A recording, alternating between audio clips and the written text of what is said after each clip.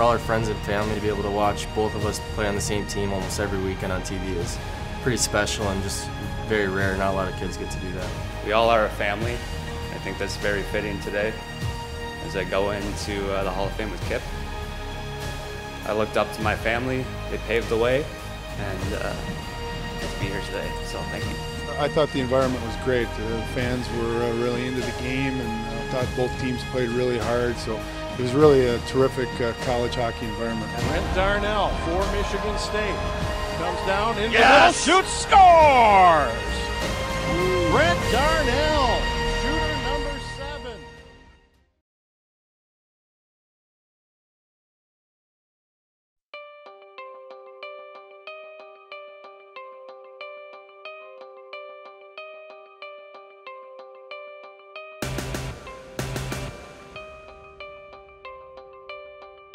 Shot, goal for Michigan State. Jake Chelios.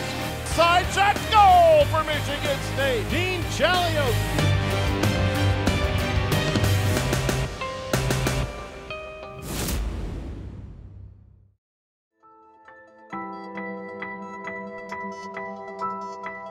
I mean, as early as I can remember, my dad had us around the rink and stuff, and my mom was always watching his games and there with him. So from as early as I can remember, I've been around the rink, and I knew I wanted to play hockey pretty much as soon as I put on skates. Yeah, I think as kids, we actually played every sport we possibly could, so we kind of had the choice. I mean, if we were going to choose sports to pursue, kind of had a lot of options, so I think hockey's the one that's stuck just because the exposure we got to our whole lives and the different things we got to see and the people we got to meet just because of our family. I think for us, when we were in Chicago, we were really on the same team, and I think the funnest part about those games was the 30-minute drive where we got to play video games in the back of the car. So, I mean, I know I was the youngest one on the ice. I played up a couple years, and I was also the smallest on the ice, so I think he had to jump in there a few times when I was acting like an idiot.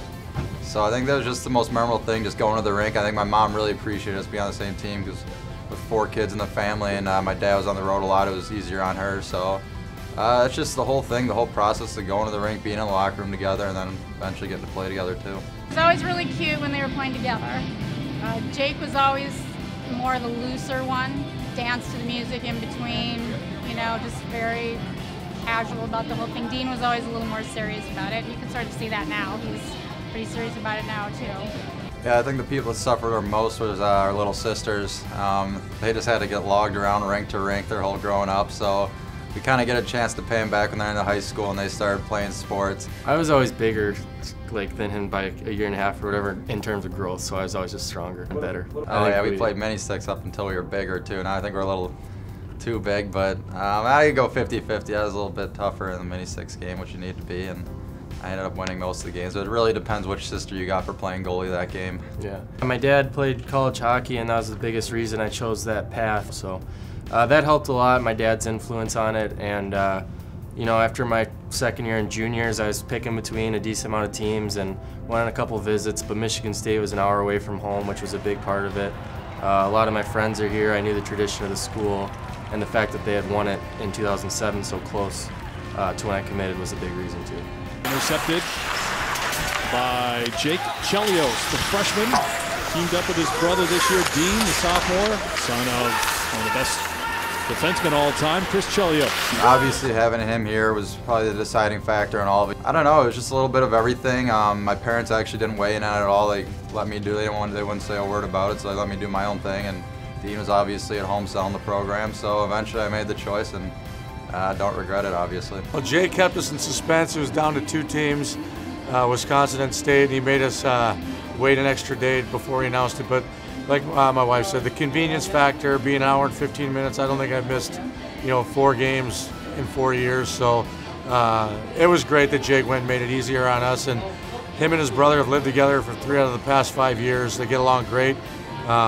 Totally opposite, but it works. It's just something a family doesn't get to experience very much. And for them, for this year with the new Big Ten TV schedule and everything, for all our friends and family to be able to watch both of us play on the same team almost every weekend on TV is pretty special and just very rare. Not a lot of kids get to do that. We could not have been more fortunate to not only have them playing together, but to be an hour and 15 minutes away, to be able to make it to all the games. It's just awesome. I mean, to have two of them out there, almost always someone out there playing, it's so much fun. I didn't really think it was going to be that big of a deal, but then when he got here and we started dressing together in the same locker room, going out to a crowd of 7,000 people together after growing up and trying so hard and working so hard, it kind of just all came together and hit me, and now I'm just trying to soak it all in. I usually like to get a game of bubble hockey in before we go to the rink. Grimes usually plays a 1-4.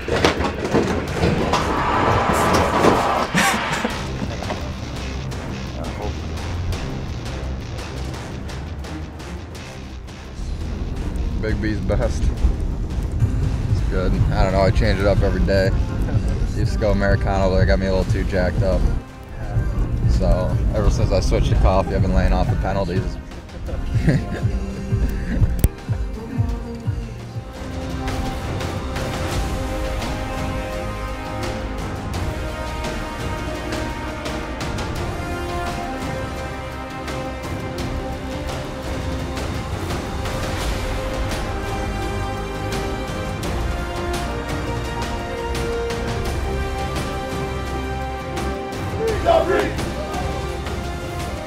Attack the net, we attack all over the ice, and we go get 3 points tonight. Focus on tonight. All right? Let's get off to a good start. Good evening, everyone, and welcome to Mud Ice Arena on the campus of Michigan State University as Michigan State and Ohio State get ready to renew the rivalry.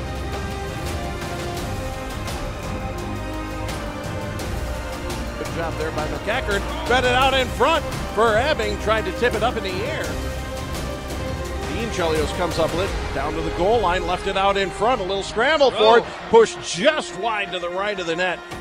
The way got up, skated off on his own. There's a shot to goal for Michigan State. Lee Reimer took a nifty pass in the middle of the slot and one-timed it past Christian Fry. The Spartans have the lead. Here comes Wolf. Wolf on the right wing, got a man in the slot. Takes a shot, a goal for Michigan State. Scott, it looks like we're going to have yet another shootout involving Michigan State.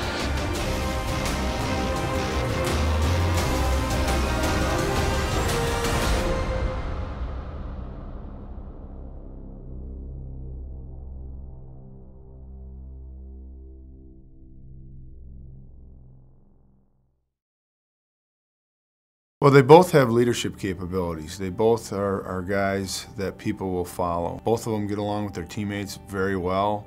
They're very fierce competitors, both of them, and they just go about it in different ways. They're very coachable. They're both very open-minded. I enjoy their personalities, and they're different personalities, but they're very coachable. They embrace anything you bring to them. If you ask them their opinions, they're very comfortable in offering them to you as well.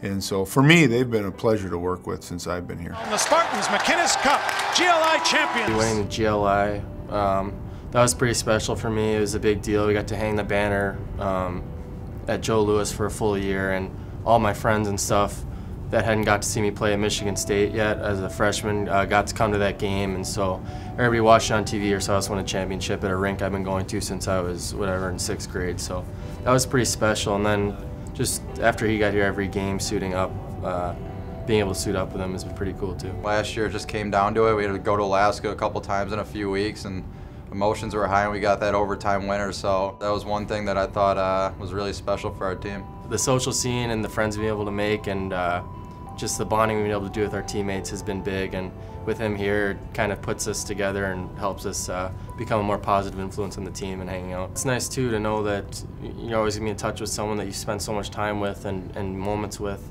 emotionally, working so hard to get up to this point, and then playing 4 years at a college like Michigan State with all the support and the 48,000 students or whatever that go here. We didn't take it for granted. We knew it'd go quick, and it did.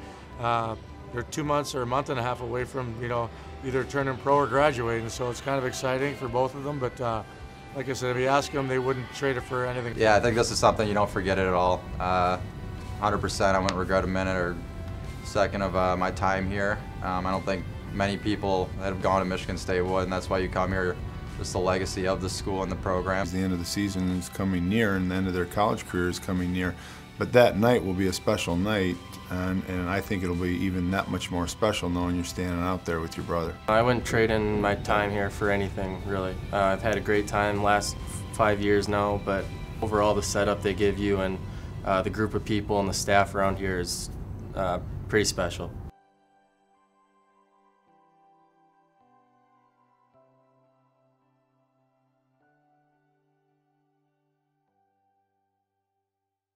I didn't expect such an honor. I grew up in the Miller family, which here in East Lansing, all we did was come to Spartan events. We all are a family.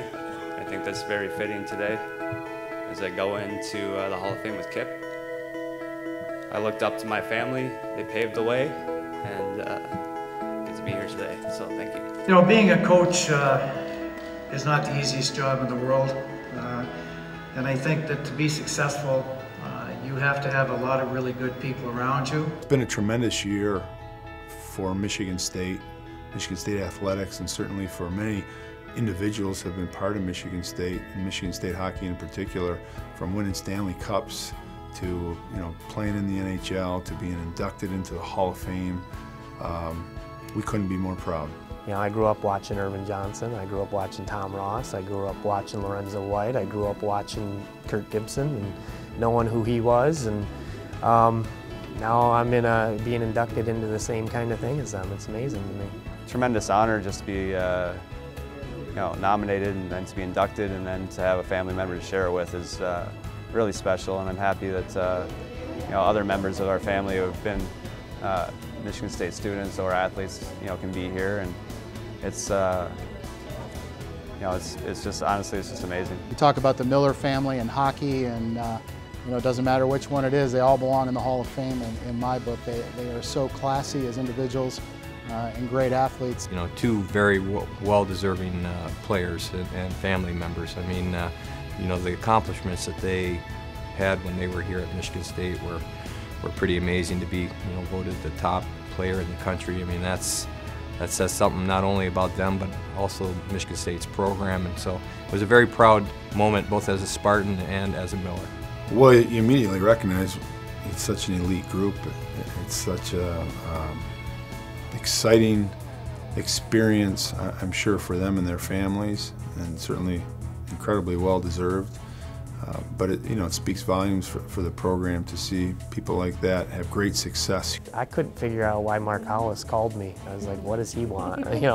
What do I got to recruit somebody or something? And when he told me, I actually was blown away by that. Many of the kids that we recruit and that are playing for us now really have no idea of what has gone on before, and so for them to sit there and listen to Ryan or Kip talk about what their time was like here at Michigan State and all that, and all their listen to all their accomplishments. I think it's important just to give them a sense of perspective of how great Michigan State hockey and what a great tradition it's been. To have a family member and follow in his footsteps, and also to be included in this moment right now and share it with Kip is pretty amazing. Michigan State's meant a lot to our family, and it's nice that we can represent our family in this way. Joining the list of immortals who have left an indelible mark on the game of hockey in the United States, please welcome to the United States Hockey Hall of Fame, Ron Mason.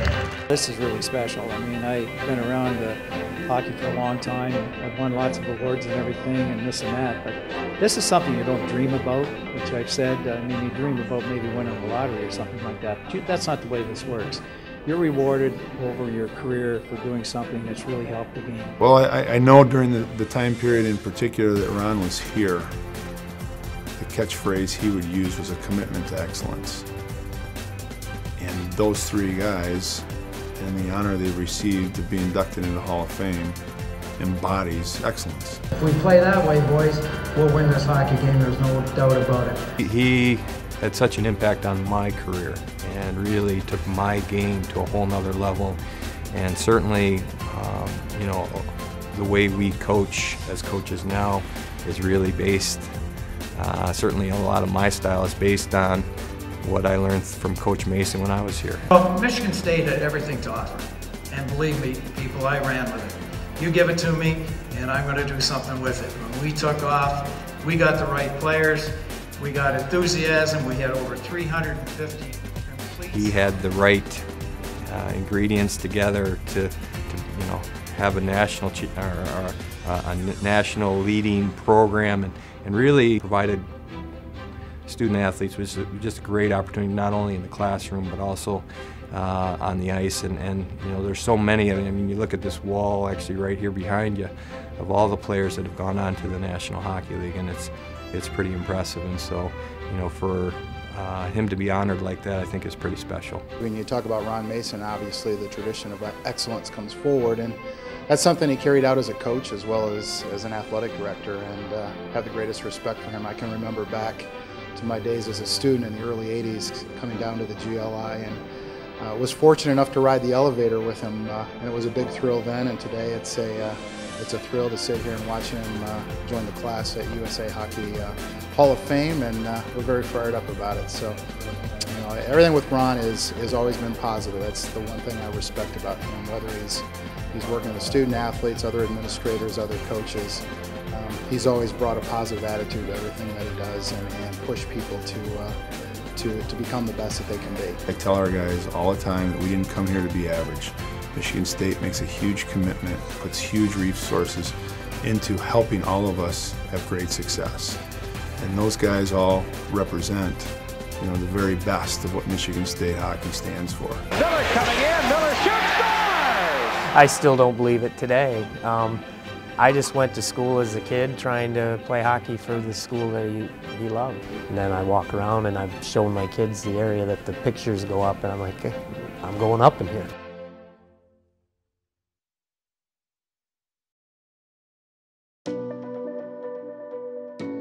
Brent Darnell for Michigan State. Comes down in the middle, shoots, scores! Brent Darnell, shooter number 7, and Michigan State gets the extra point by winning the shootout 1-0 in 7 rounds.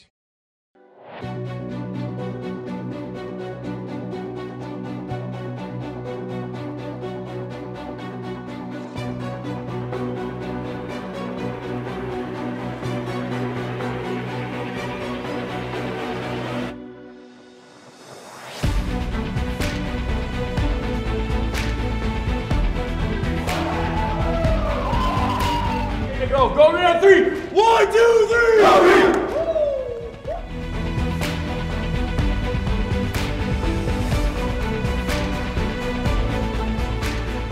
Solid as a rock in that defensive zone, and let's win the face-off battle tonight.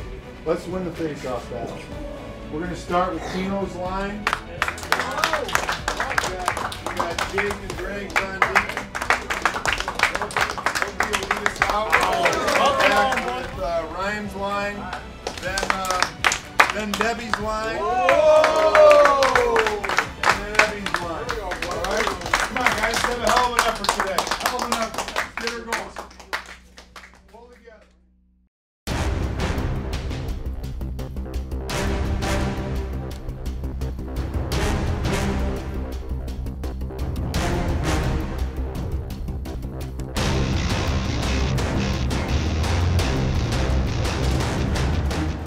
Cox, number 21, waiting for help. I'll go back to Chelios, one-timer in front, rebound is juicy, but the Spartans can't put it in, it's still alive, and finally Blodin comes in, Goodwin shot, saved by Hildebrand. Penn State, Barley, Olczyk, and DeRosa. Barley will shoot, Hildebrand the save. Ferentino, Cox, backhand, throws in front, goal! I think Cox will get credit for this goal. It appeared to hit a Penn State defender. Here goes Matt Berry for a 2-1 lead. Checked away by Scoff, the goaltender.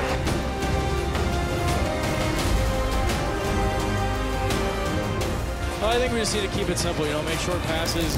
Obviously, we need to get more shots on net. Not sure how many we have, but didn't seem like more than 5. So tied at 1 after 2 as we get set for third period action. Walks in, broken away, rebound in front, puck loose, scrum. And looks like Hildebrand dives on it. Goodwin wrist shot over the net. Hildebrand never saw that rebound in front, loose, swept wide. The net is off. The play will stop. Oh, and a breakaway. Reimer in, backhander saved by Scoff as he had great positioning.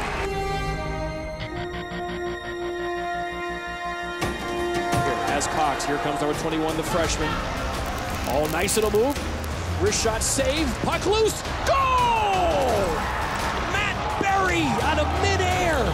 And for the second night in a row, Michigan State gets a late third period goal. And the Spartans, with a hard fought to the buzzer, 2-1 win. Yeah, the two guys being congratulated, Joe Cox and Jake Hildebrand, the two best players in green here this afternoon. You can't win with just two guys, but two guys can lead you to victory. Those two guys did it.